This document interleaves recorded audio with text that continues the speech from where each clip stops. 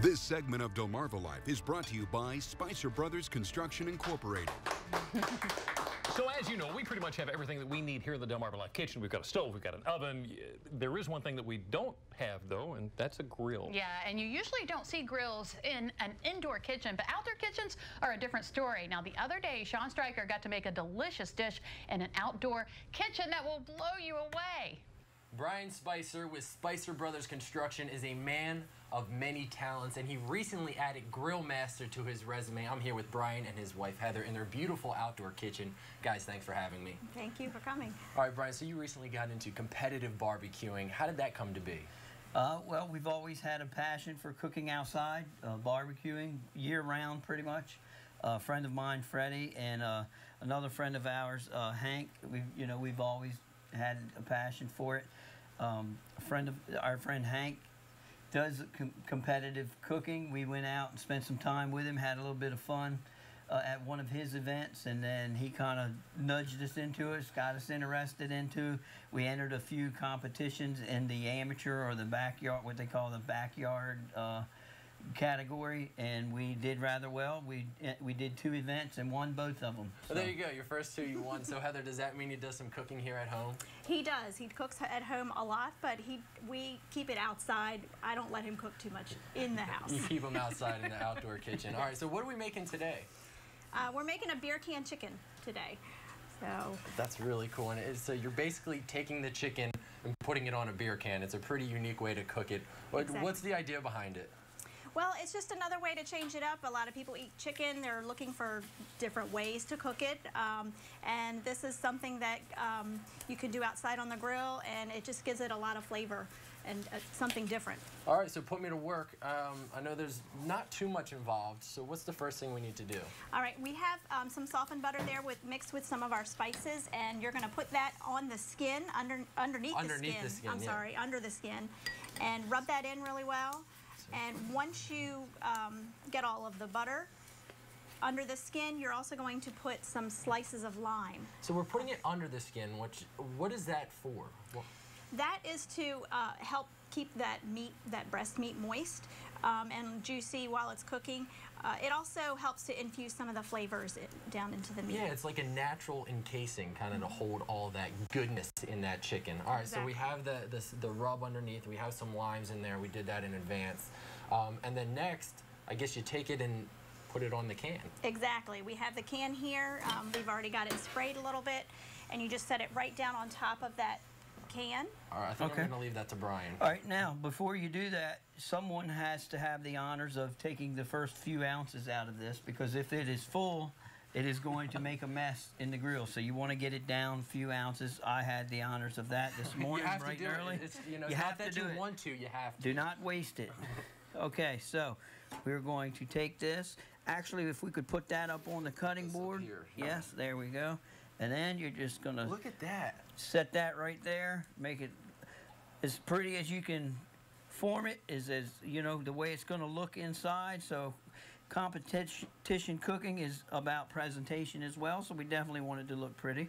So I guess that kind of steams it from the inside and it keeps it moist, and that's a really cool concept. And we're not done yet. You got to do a couple other things to it. Yeah, we're going to put olive oil. We're going to cover the entire outside skin, all the little crevices, just kind of rub it all on there. I'll help.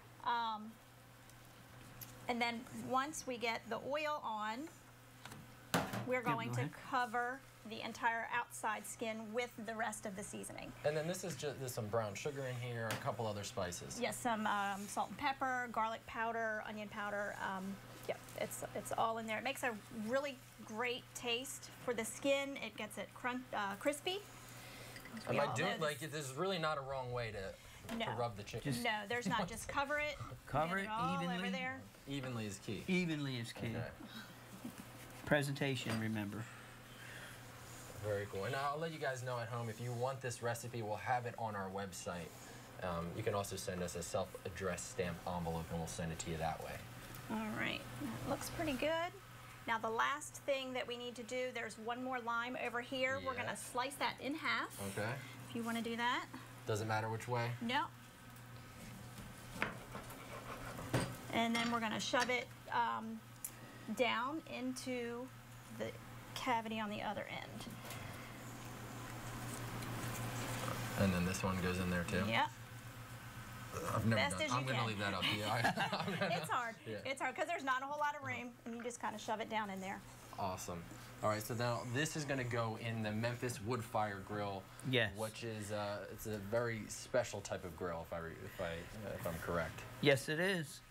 I'm going to put this way because that is how it's going to go in. All righty. What makes this grill special? Well, this grill is pretty much everything. It's a smoker. It's a grill. It's an oven. It's a convection oven. It pretty much can do whatever you want it to do, and it's based on the temperature settings that you have it at. It's working off of it's pellet fired, so the temperature is around 225 and below. It is a smoker. You know, if you like to smoke food all night, you can put something in and go to bed, not have to worry about it. Just make sure the hopper's full of pellets.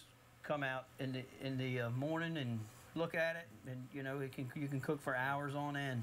This has to be one of the coolest kitchens I have ever seen. A lot of people know you for doing roofs. Oh, yes. But it doesn't stop there. You actually installed this kitchen here. Yes. Tell me about these.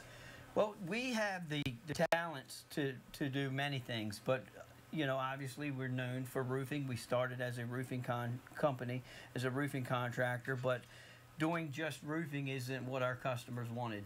Customers want to deal with one person. So as the years went on, evolution, we evolved and added different scopes of work to our menu, if you will, and it has evolved into pretty much everything: roofing, siding, windows, doors, decks. So Heather, what's it like to have this space, out back of your house where you don't have to have company inside? How convenient is having something like this? It's amazing. I love having it out here. We entertain a lot, and so it is nice to be able to have everyone outside as opposed to inside the house. You feel more open and not so confined when you can be outside. Yeah, it's so cool out here. All right, well, this is what we're going to do. We're going to let the chicken cook. It takes about an hour, 15 minutes, which is pretty quick. We're going to check back in with you when it's finished, and we're going to try it. I know. Oh, my goodness. I love that kitchen. I was saying my indoor kitchen isn't even that nice. And Sean was telling us also that they are like the only Delaware dealer for that grill. So there's the place to go find out about that. Nice.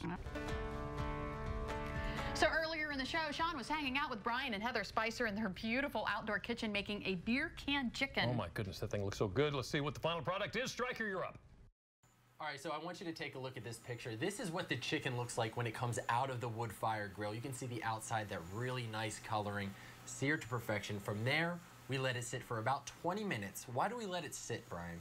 Well, when it was standing up in the grill, and then we laid it down to help redistribute some of the juices, because gravity, when it's standing up, some of the juices may have settled. You lay it down, redistributes, and not to mention let it cool off a little.